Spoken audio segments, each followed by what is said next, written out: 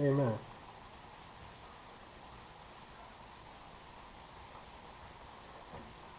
Let us go to our Father in prayer. God, you are who you say you are. You can do what you say you can do. I am who you say I am. I can do all things through Christ. Your word is alive and active in me. Most High God, the God of Abraham, the God of Isaac, the God of Jacob. God the Father, God the Son, God the Holy Spirit. The creator of the heavens and the earth and the fullness thereof. The Alpha, the Omega. The beginning and the end. All there is, all there was, all that will be. The Almighty. Abba, Abba, Abba. The one that ordained this very moment. The one that knew me before I was formed in my mother's womb. The giver of all good and perfect gifts. The one who gave his only begotten Son for the remission of sins and salvation of souls. Gracious Father, shine your face upon us that we may be saved.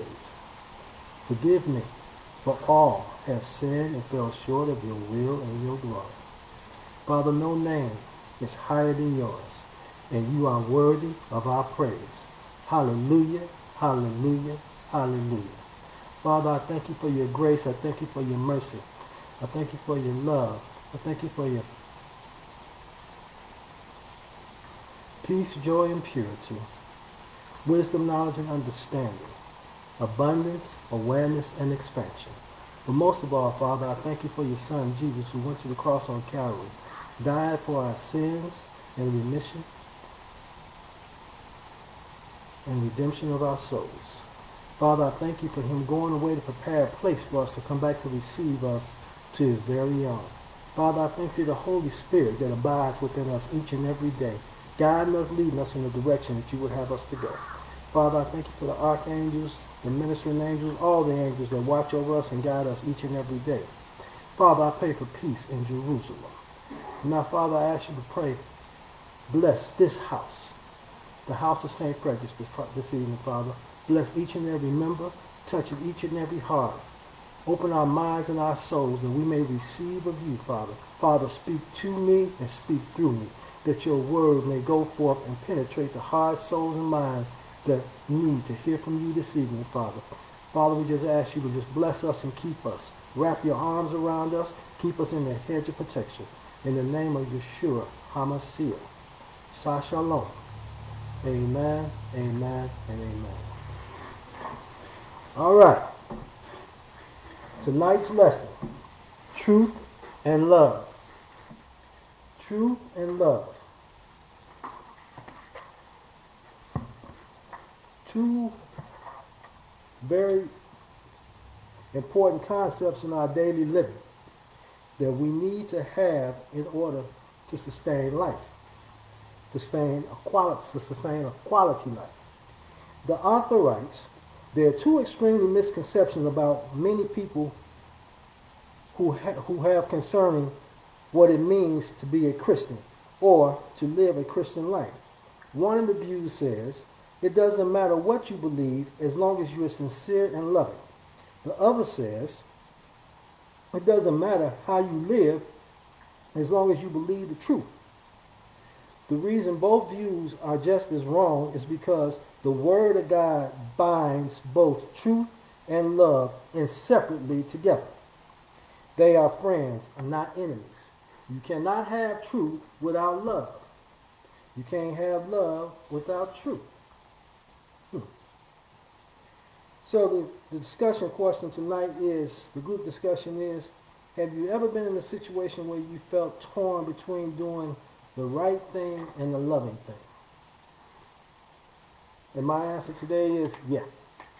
There are many times where you know what's right, but in order to do what's right, it's going to hurt somebody's feelings. And if you do the loving thing, it's not always the right things in some people's eyes. So when you come to that situation, it's not always easy to weigh out. But if you're doing things truthfully and lovingly, you cannot go wrong. When you do things in truth and in love, you cannot go wrong. How do we worship God? There's only one way we can worship our God. That's in spirit and in truth. And if we are connected, the way we've been talking about for the past few weeks, if we are connected to God, we have that intimacy, so we're surrounded by love. All right? So the personal reflection question asks, would you identify yourself as someone whose truth needs to be balanced by love, or one who needs their love balanced by truth? Do you need your truth to be balanced by love, or do you need your love to be balanced by truth? Make it think for a second. Can you just go through life living and loving without truth, which would allow any and everything to go on because you're giving love? Or do you just deal with love or deal with truth with no compassion? All right. So our lesson tonight comes from the second epistle of John, to John. And I'll be reading again from the Complete Jewish Bible, starting at verse 1. From the elder to the chosen lady and her children, whom I love in truth. Not only I, but also all those who have come to know the truth. Because of the truth which remains within us, we will be and will be with us forever. Grace, mercy, and shalom will be with us from God the Father, and from Yeshua the Messiah, the Son of the Father, in truth and love. I was very happy when I found some of your children living in truth, just as the Father commanded us. And now, dear lady, I am requesting that we love one another, not as if this were a new command am I writing to you, for this one which we have had from the beginning. Moreover, love is this, that we should live according to his commands. This is the command, as you people have heard from the beginning, live by it. For many deceivers have gone out into the world, people who do not acknowledge Yeshua the Messiah coming as a human being. Such a person is a deceiver and an anti-Messiah. Watch yourselves so that you won't lose what you have worked for, but you receive your full reward. Everyone who goes ahead and does not remain true to the Messiah, to what the Messiah has taught, does not have God. Those who remain true to his teachings have both the Father and the Son. If someone comes to you and does not bring you this teaching, do not welcome them in your home. Don't even say shalom to him. For the person who says shalom to him shares in his evil deeds. Although I have much to write you people, I would rather not use paper and ink. Instead, I hope to come and see you and to talk with you face to face, so that our joy may be complete. The children of her chosen sister send you their greetings. John was writing. He drops them a note to let them know that he's thinking about them and that he wants to personally come see them. He addresses it to the elect lady and her children. He's speaking metaphorically. He isn't writing to a specific lady, but he's writing to a church. He uses the feminine because the church is the bride of Christ. And we'll find that in Revelations 22:17. he is calling the members of the church her children. John is making this very personal and very familiar. We're talking about again that horizontal fellowship. Okay? John says the church is the one he loves in truth. There are two great biblical realities.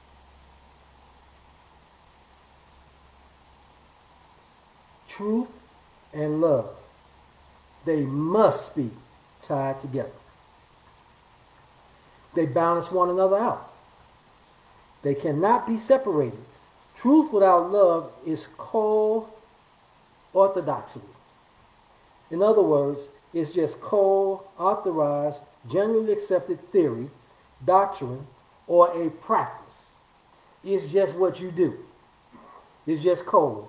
All you do is do it because that's what you do. Love without truth is empty.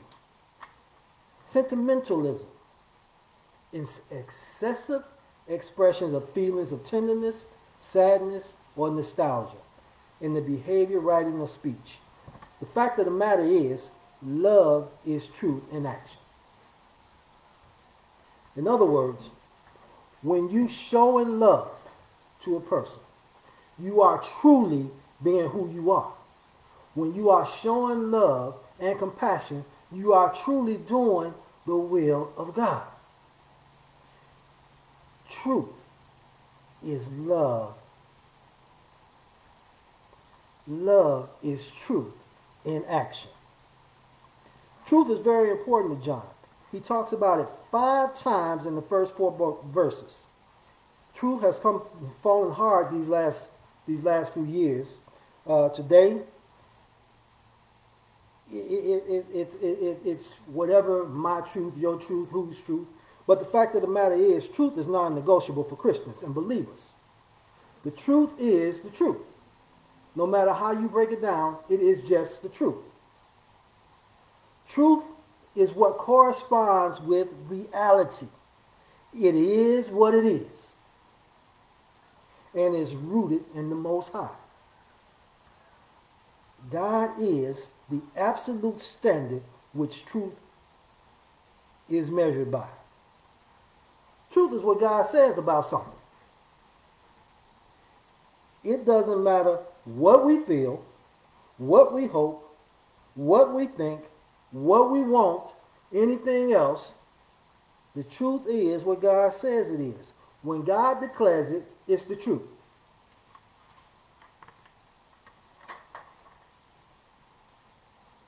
It's the revealed word of God that speaks the truth about life, death, heaven and hell, money and parenting, marriage and sex, and anything else that brings life big questions. So relativity does not matter. We must stand for the truth. When we get to verses 3 through 6, we look at grace, mercy, and peace. Shalom. Grace, mercy, and shalom will be with us from God the Father and from Jesus Christ. The blessings that come from grace, mercy, and peace, you can't get them anywhere else. Can't buy them in Walmart. I can't give it to you. You can't coax it out of a rock. You can't talk your way into it. You can't talk your way out of it. It comes from God. It comes from Christ. You can't get them nowhere else. But there's a caveat. There's something else that goes along with that. If there is no love and truth, you're not going to experience God's grace, mercy, and peace fully. Believers must walk in truth. We have to walk in truth. John writes that he was glad to see this when he was writing this epistle, that children of that church were walking in the truth. And as long as they're walking in the truth, that means they are aligned with the Holy Spirit. And when we are in alignment with God, that means we're not just a satellite Christian tuning in just on Sunday morning. That means we have a connection that is current. That means that we have intimacy We've been talking about intimacy. Where there's no intimacy, we're dealing strictly with legality. God never gives you a blessing when we contaminate his truth. In other words, we can't pervert. We can't change the truth to suit us and expect to be blessed by God. It ain't going to happen. God is not going to bless us in our mess. Okay? You're not going to get blessed in your mess, no matter how you look at it. You cannot contaminate God's truth. We walk in truth. In other words, when we are living according to the word of God and keeping God's commands, then we are walking in truth. Otherwise, we just walking. The chief command after loving God is to love one another. And again, we go back to that horizontal love. We've been talking about vertical love, us loving God, God loving us, but he told us to fellowship with one another and love one another horizontally. How are we going to love who we have not seen when we can't love our brothers and sisters who we do see? Well, question comes to mind, what have we been called to do? Quite simple, walk in love. The church, believers, Christians are to be the incubator for the truth. In other words, when a newborn baby is born, a baby is born, it's put in the incubator to keep it warm to begin that growth process. Well, the growth process for truth begins within believers, within Christians, within the family of God. We're not here to have our ears tickled, to hear something good, to hear what we want to hear, but we are to preserve, hear, and speak the truth.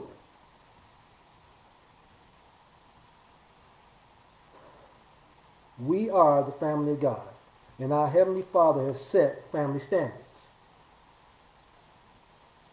As the family grows, so do problems.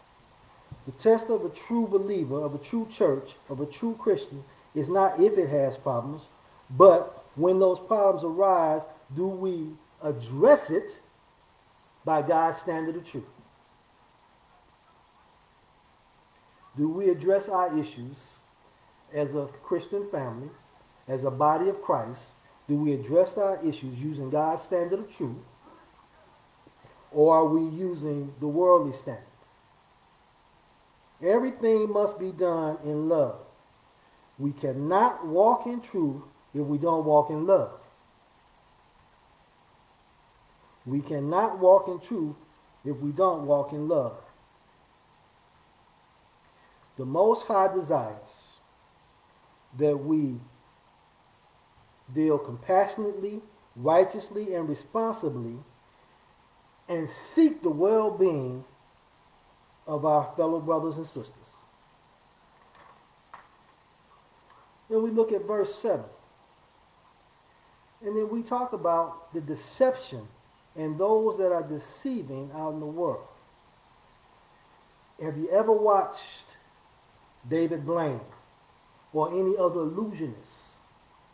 We have those that are out in the world that are using sleight of hands or a sleight of word. They remove a word here and remove a word there, place a word here, place a word there, in order to deceive you with an illusion that you are serving or worshiping God when you have fallen into something that is not of God, because they are denying who Christ is. John is warning us about those who will try to deceive us. He ain't talking about pulling the rabbit out of the hat. He ain't talking about David Blaine. He's not talking about a magic show. He's talking about those people who do not confess that Jesus Christ has come in the flesh. In other words, not believing or not teaching that though the Word of God took on human form and came to earth himself, that God came himself to do what he needed to do. Truth is measured by what people conclude about Jesus Christ. But he's in a class all by himself. Sleight of tongue. Amen, Brother Hank. Sleight of tongue. He's in a class all by himself. It don't matter how well a person speaks, how eloquently they dress, how many causes they stand up for, how much money they give to the poor, how many babies they rescue from fires. If they are teaching anything other than Jesus Christ is the eternal Son of God, then that's somebody that we don't need to have much to do with. Unless we're talking about the same Jesus the same God who became a man that was sinless, that died on the cross to atone for our sins and rose again from the dead. That person teaching that is nothing but a deceiver and the Antichrist. John told us about the Antichrist and the deceivers were doing during his day, will be coming during the Great Tribulation. Do you want to back that up? Look at Daniel 9:26 and 27, 1 Thessalonians 4:13, 2 Thessalonians 2 and 3, Revelations 11 and 2, Revelations 13, 1 through 8. But we already have little Antichrists running around, trying to use the sleight of tongue, trying to use the sleight of hand, trying to deceive people into believing that there is no Christ or that they are the common chosen one. 1 John 2:18 talks about that. Who are the Antichrists? They are the ones who oppose or try to replace Jesus Christ. They are busy now, just like they were busy back in John's day. When we go to verses 8 and 9, we see that, and we've been talking about for the longest time, that the work that we do here now will be our reward when we get to heaven. We are blessed here, but we don't receive our full blessing in this life. Most of our reward is waiting for us in eternity. But if we are unfaithful and allow ourselves to be tricked, we can lose what God has in store for us and not receive our full reward. Remember, Satan has three things that he wants to do to us: kill, steal, and destroy.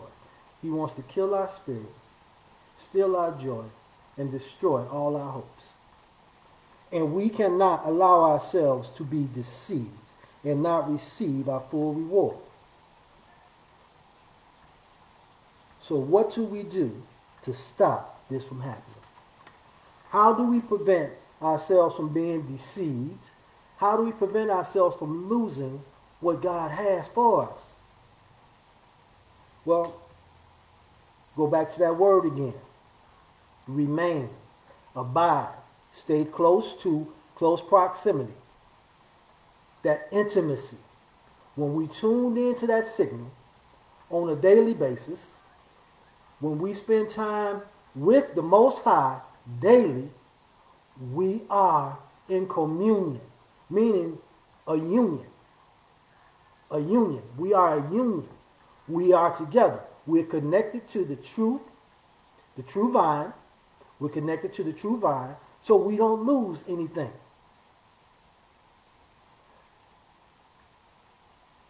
How do we do that? Well, if you are close to the teachings of Christ, you remain in his intimacy. You can't get close to a fire without getting warm. And you're certainly not going to get close to the teachings of Christ and not develop intimacy. But you have to open up your heart and your mind to receive what he's giving you. And abide in his word. When he give you, testing the teachings with the word. Amen. Amen, Brother Hank. Testing the teachings with the word. And abide in his word. Love your neighbor as you love yourself. Love your Father with your whole mind, body, and soul. Believe that Christ is the Son of God, born, died, and rose again. Now, verse 10 and 11. What about those not teaching Christ? Well, it's quite simple. He said, don't give them shalom. Don't say peace to them. In other words, don't receive them into your home. When we abide in the word abides in you. Amen. That's that hanging out with, rubbing off on, communion. Amen, Brother Hank. Amen. Amen. The one that greets him shares in his evil works. In other words, it's not like it was when John wrote this. They were outside meeting in fields, or they didn't have churches like we have. So they met wherever, and they would receive people in their homes. So now, with technology being the way it is, and things being the way they are, we have to be careful to what we allow to enter into us, what we receive into us, what we accept into us. When we accept it, we open the door for spirits to come in, and we allow them to abide in us. John is warning us not to give ear to those who do not hold the truth of Jesus Christ. He's not saying don't talk to non-believers in order to evangelize them, but those who deny Jesus Christ, you need to shake the dust from your feet and go head on. Do not allow them into your house. And your temple is your body. Do not allow them into your heart. Do not allow them into your mind. When you open it, you let them in, and then you begin to share with their evil. All right? 12 and 13. John wrote this letter because he felt it was very urgent. And he was giving a warning and encouragement to the folks that he was writing to. But in his heart of hearts, and we all know that when you want to do something best, it's best to do it face to face, because that's where in the ministry it brings joy. Fellowship brings joy. Isn't this teaching why you're sure so it can bring division? Yeah, because there. Well, you did you get a chance to read the opening introduction? Did you get a chance to read the introduction about the two extreme misconceptions that Christians have? You can live any kind of way you want to, as long as you believe the truth, or it doesn't matter what you believe, as long as you are sincere and loving. Yeah, those things bring division, because we are trying. That brings division because what he's teaching us is not to allow any and everything in, and a lot of the teaching right now is saying, do your thing as long as you believe. But that's not the way we're supposed to do. Or it says, or going back to that example again,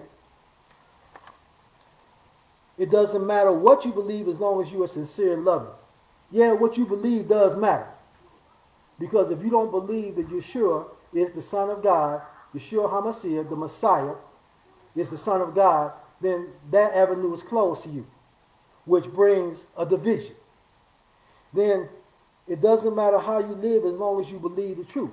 But John has been teaching us all along that the way we present ourselves, the way we are claiming, and if we are in tune with God, we should be a reflection of what God is. There should be no question about who we are. Our divine DNA should be reflected. Yes, this will bring a division, especially if you're not living up to the way that he has commanded us to live. All right. And then he ends by sending greetings from a sister church. So, in the brief introductory address in the greetings, verses 1 through 3, notice how many times truth and love are mentioned together. What does it mean to love someone in truth? What does it mean to love someone in truth?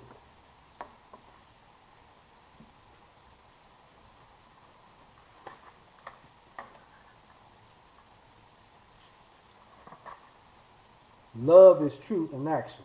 So what does it mean to love someone in truth?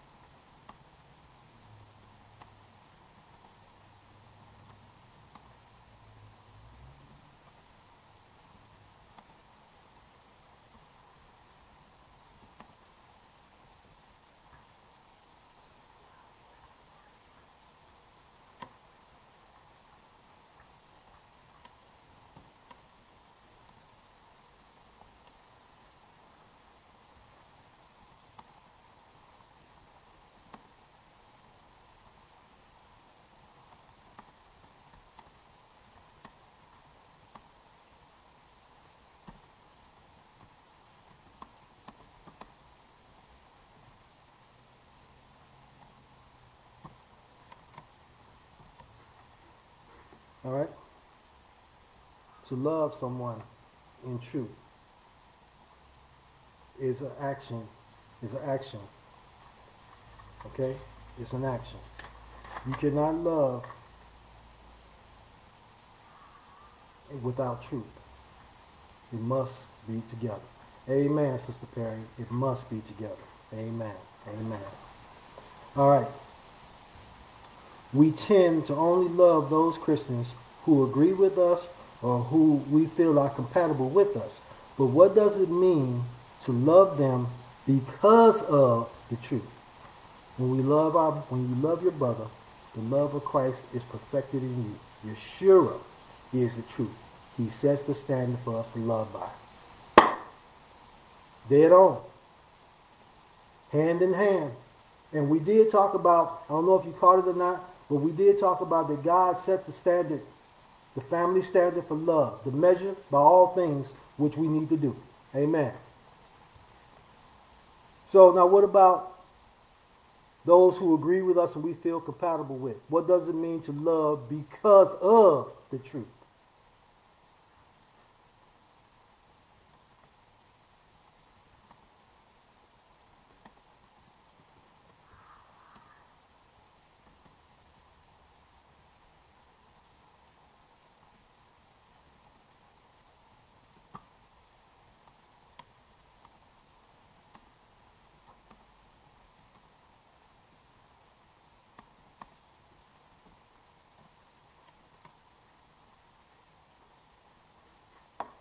When we love because of the truth. Well, think about it. It will be real because when you look at truth, we said truth is reality. Truth is dealing in reality, corresponds with reality.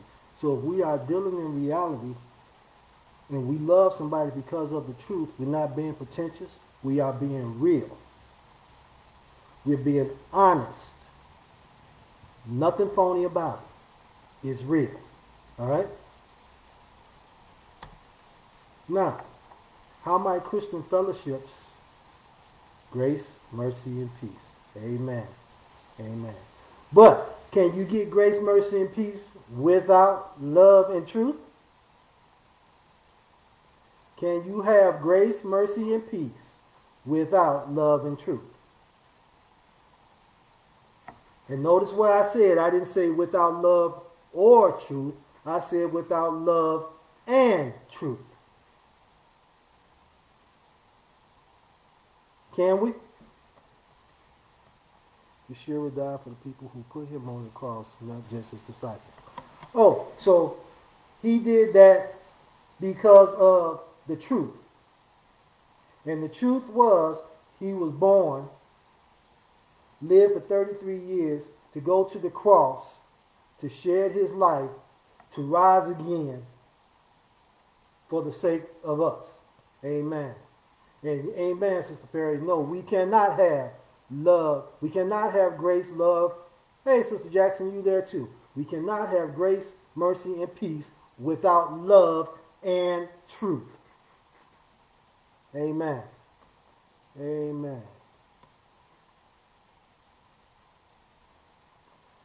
All right. In verses 4 through 6, the unity of truth and love are applied to our relationships within the church. What distinction is made between the commandment and the commandments? Look at verses 4 through 6.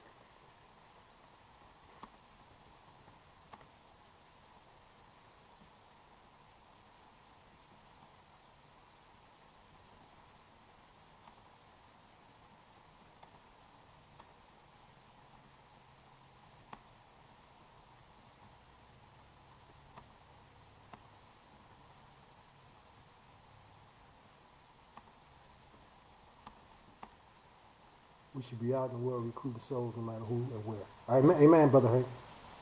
Amen. Well, when we're recruiting, are we going to invite certain things in? Or are we going to shut the door on those things that we don't need to invite in?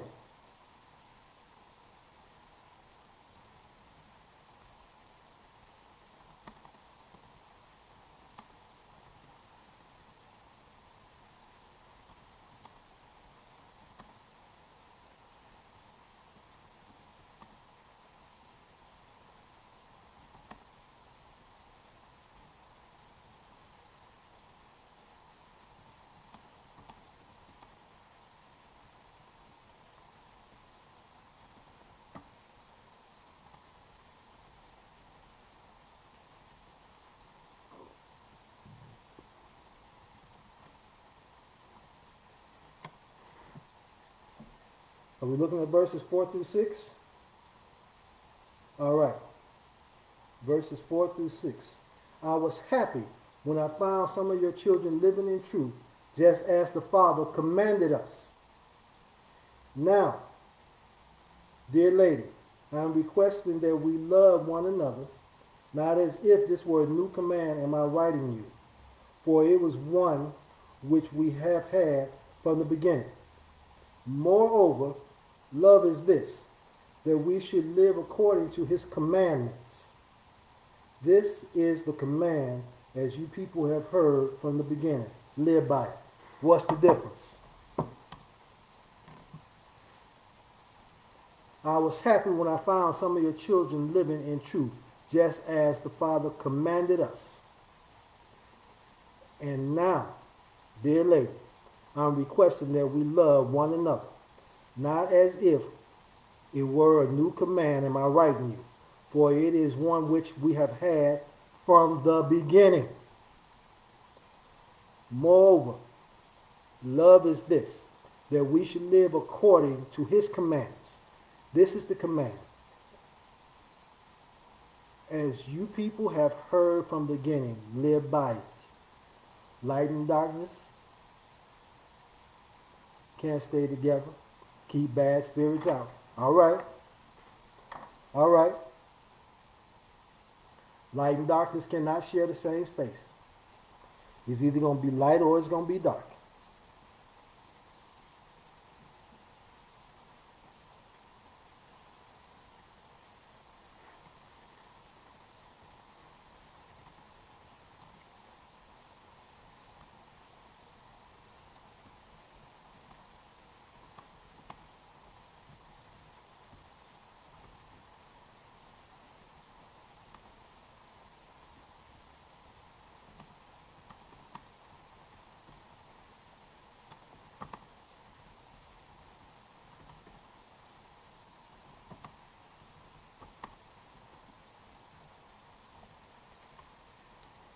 All right. So, if we look at the Ten Commandments, thou shalt not have no other gods before me, thou shalt not make unto thee a graven image, thou shalt not take the Lord thy God in vain, remember the Sabbath day and keep it holy, honor thy mother and thy father, thou shalt not kill, thou shalt not commit adultery, thou shalt not steal, thou shalt not bear false witness, and thou shalt not covet. That's what he said. But in that verse, some of you living in truth just as the Father commanded us. Live in truth. I'm requesting we love one another. Not as if this were a new command, am I writing you, for this is one which we had since the beginning. All right? So, how does our obedience to the Ten Commandments, help us fulfill the commandment to love one another? And if we love one another, how can we fulfill the Ten Commandments?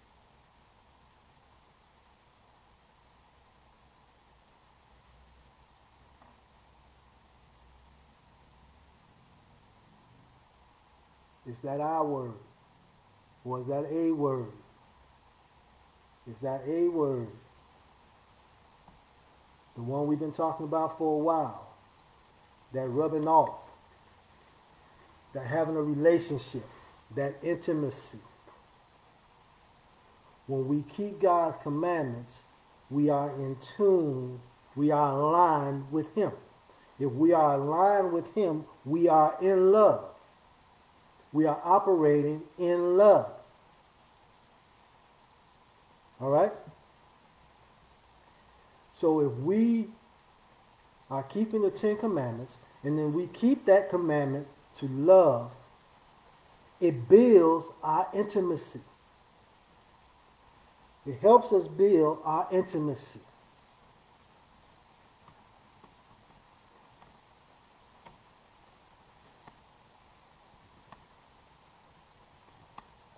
In verses 7 through 11, the unity of love and truth is applied to our relationships outside the church.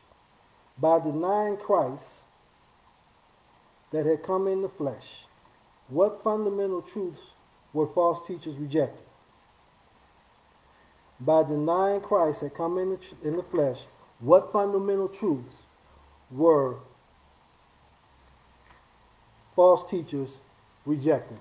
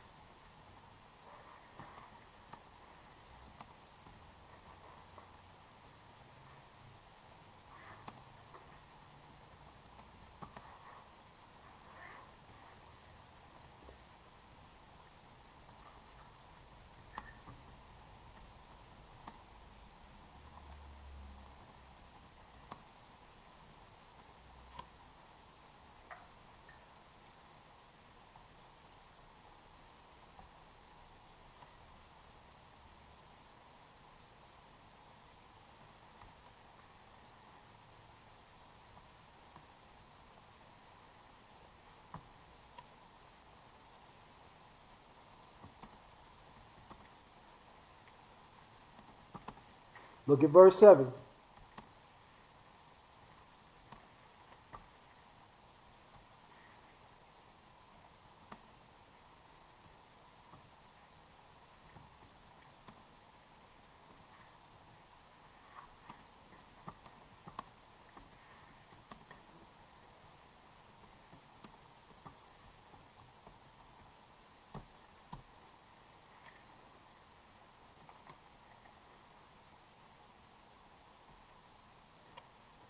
Verse 7.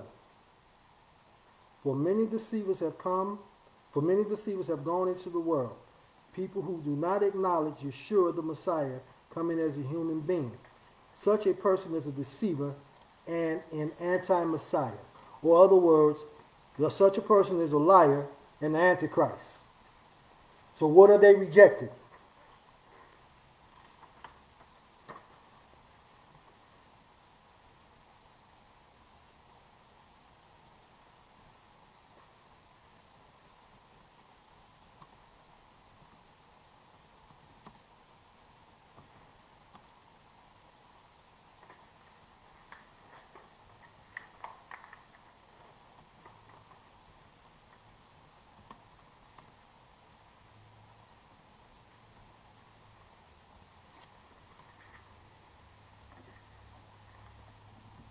What are the false teachers rejecting?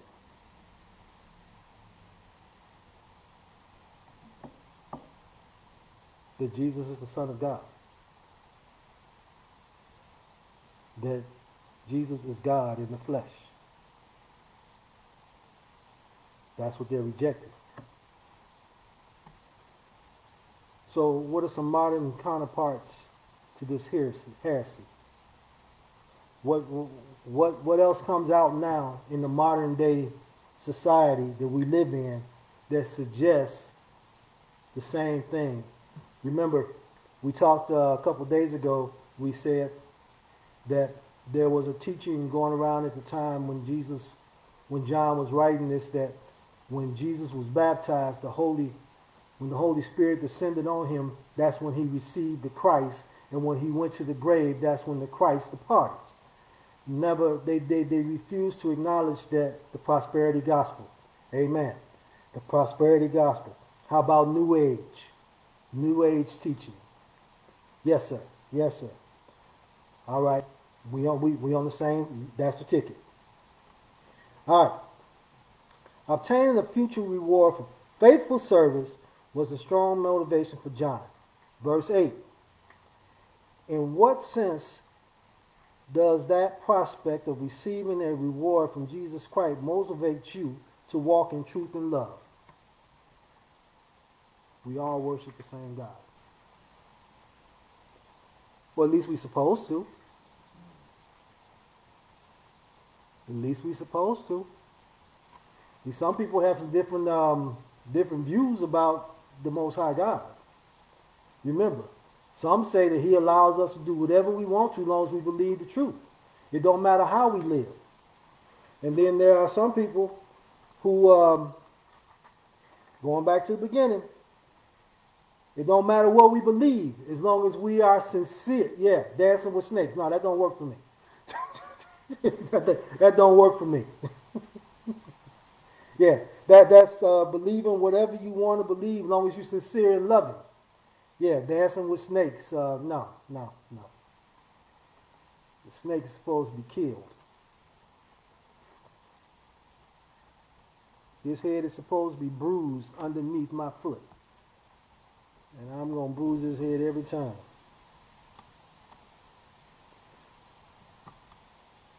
So look at the future rewards.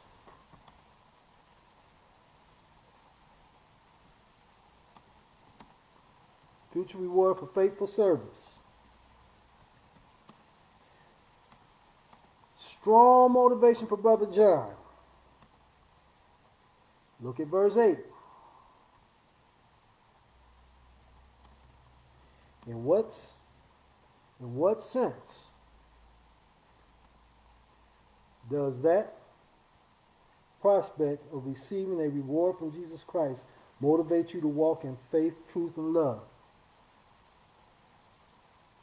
To walk in truth and love.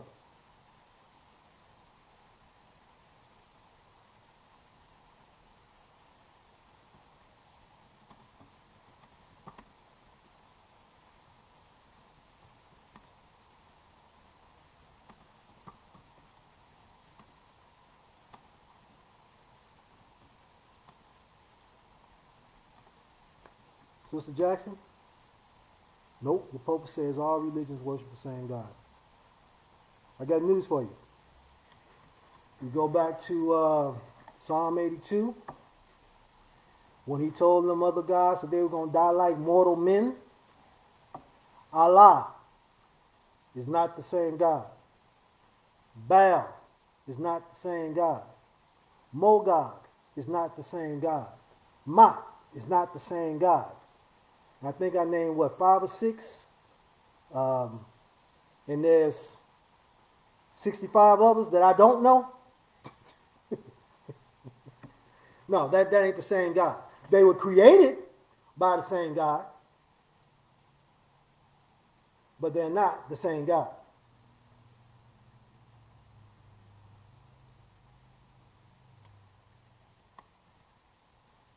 Don't be deceived.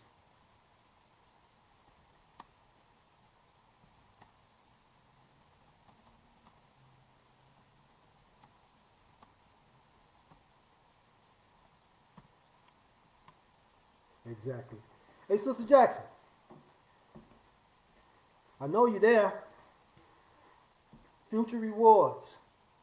How about a rusty halo, a woolly robe, and a skinny cloud? Anybody working for that? That goes back to intimacy and legalism. Legally, when you believe in Christ, you in. You in. Nobody can take that salvation away. But the word said, if we are fooled and deceived, we can lose some of what God has for us because we've been unfaithful. Yes, to love one another. What you mean, what? In what sense does the prospect of receiving the reward from Jesus Christ for you to walk in truth and love? And I ask, what about that rusty halo, woolly robe, and that skinny white cloud? Because we allowed ourselves to be deceived out of what God has for us because we became unfaithful. Satan comes for three things, John 10:10, to kill, steal, and destroy. But God, Jesus came to give us life and life more abundantly. When we start doing and living the way we are supposed to live, we will receive a portion of our abundance now. But the most of what we're going to receive is going to be when we get home, unless we allow ourselves to be killed, stolen, or destroyed. All right? All right. In the view of the fact that these false teachers were traveling about from place to place, what specifically is being prohibited in verses 9 and 10? Look at verses 9 and 10. They had these false teachers traveling about everywhere, all over the land at that particular time. What were they not supposed to do when they showed up at their house?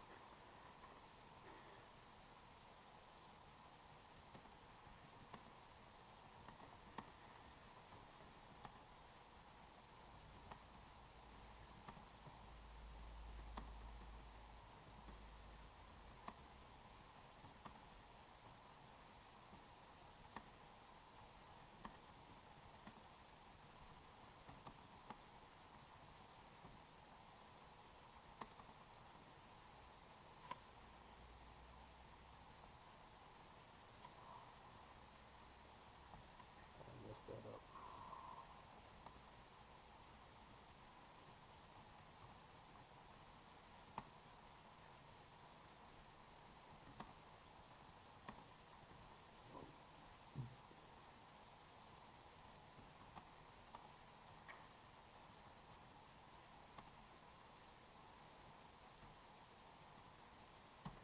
What specifically rusty halo? Amen. Verses 9 and 10. Everyone who goes ahead and does not remain true to what the Messiah has taught does not have God. Spiritual darkness. All right? Those who remain true to his teachings have both the Father and the Son.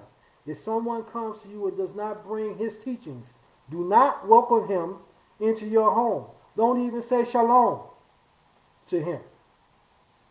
Shalom is peace. Don't even give him peace. Don't let him in your house. Don't give him peace. But now, since we don't live in the same situation they lived in, and we got all this technology going on, what do we need to do? How do we need to govern ourselves accordingly to not invite in and give a foothold to the evil one? Brother Hank said earlier, the Pope says, we all serve the same God.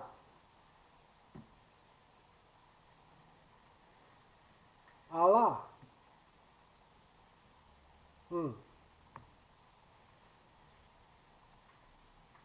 Allah, Yahweh, Allah, and Adonai are not the same God. Adonai and Yahweh is the same God. Jehovah Nisi, Jehovah Rapha, Jehovah Jireh, that's the same God. Yeshua HaMashiach, Jesus Christ, Shah Shalom, the Prince of Peace. That's the same God. That's the God we serve. Allah, Buddha, Krishna,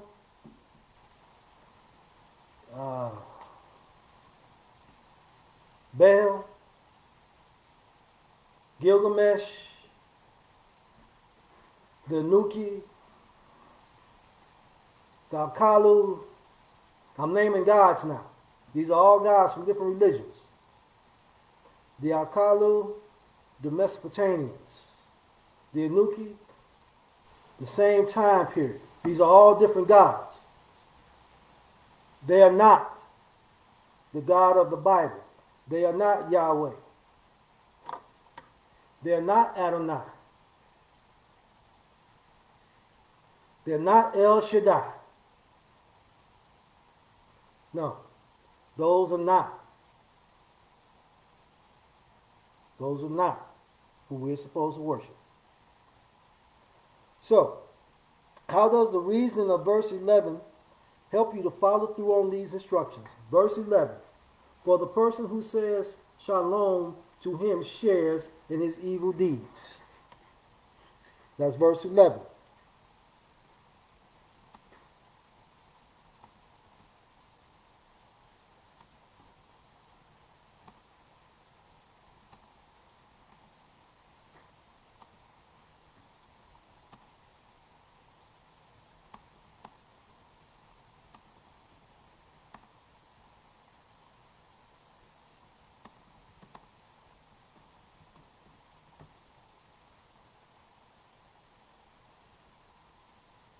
Scripture says don't say their names. All right?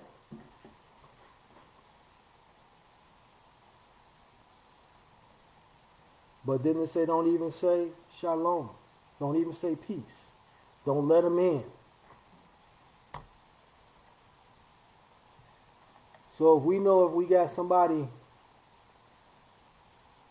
you watching TBN, and they got someone that's preaching something other than the gospel of Jesus Christ,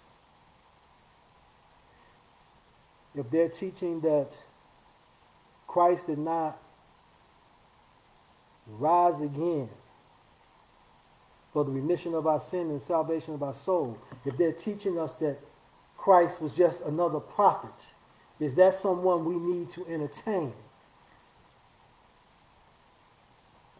Because if you ask a devout Muslim, they will tell you, we love Jesus. He was a great prophet. He's not the Messiah. He's a great prophet.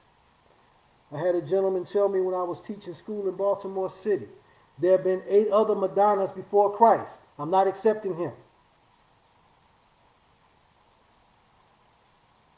8 other Madonnas. So how does the reasoning in that? If a person, when you say shalom, you sharing his evil deeds. Don't invite. How many of you gonna let, how many of you married women are going to knowingly let someone that's after your husband in your house?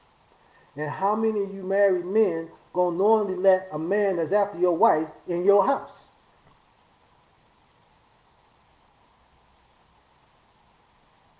None. How many of you gonna let somebody that's trying to hurt your favorite dog in your yard? None. Now we're talking about our soul. We're talking about eternity and a gift, the reward that God has from us. We don't want to get tangled up in that evilness. All right? All right. What can you do to gain a better balance of love and truth in your relationships?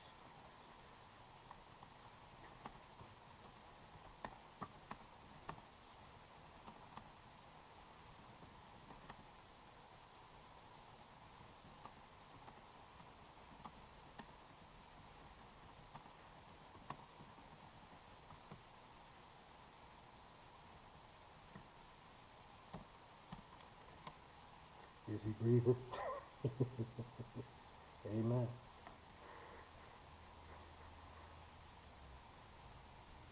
What can you do to gain a better balance of love and truth in your relationships? Can we have love without truth? No.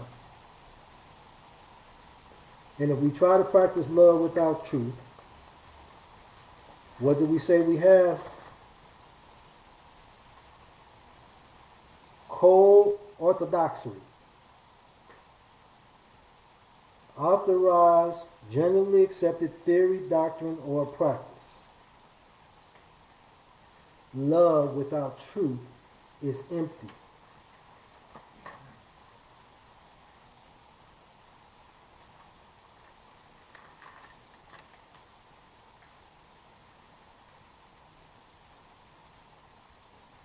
Truth and love are tied together. They must balance each other out. Cannot be separated. Truth without love is cold. Authorized or generally accepted theory, doctrine, or practice. Love without truth is empty sentimentalism. An excessive meaning too much, expression of feelings, of tenderness, sadness, and nostalgia in behavior, writing, or speech. Love is truth in action. So, what can you do? What can we do to better balance love and truth in our relationships?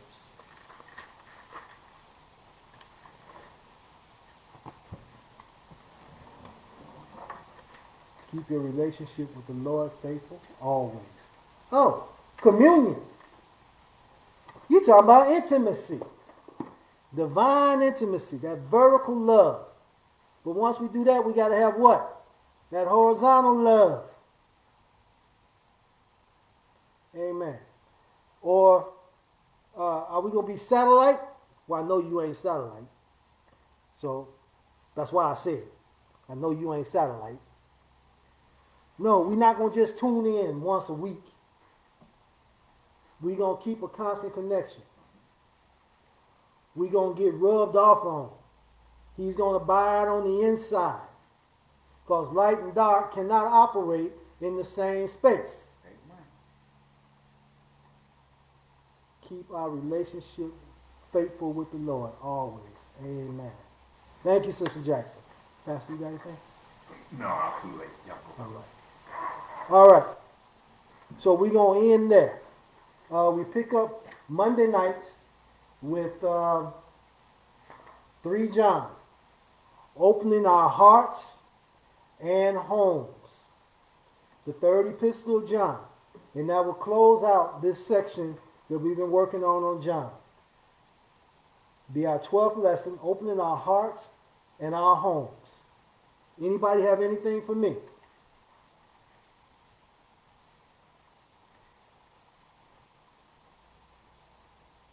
All hearts and minds clear. Let us go to our Father in prayer and give thanks. Hallelujah to the King. Amen. The highest praise.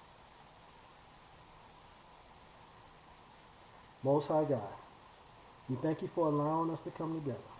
Father, thank you for speaking to me and speaking through me. Father, thank you for moving aside my ego and your word flowing through me this evening. Father, I thank you for touching hearts, souls, and minds, for touching my heart, my soul, and my mind this evening, Father. I ask you to bless each and every household represented here tonight. Lift us up where we need lifting, Father. Touch our daily lives, Father. Keep us wrapped in your hedge of protection. Father, we thank you. In the name of Jesus, we pray for our pastor this evening, Father. Touch him and his family. Keep him in your hedge of protection. Love him, guide him, our under shepherd, Father, that he will do your will. In the name of Jesus, we thank you this evening. Amen, amen, and amen. Good night, all.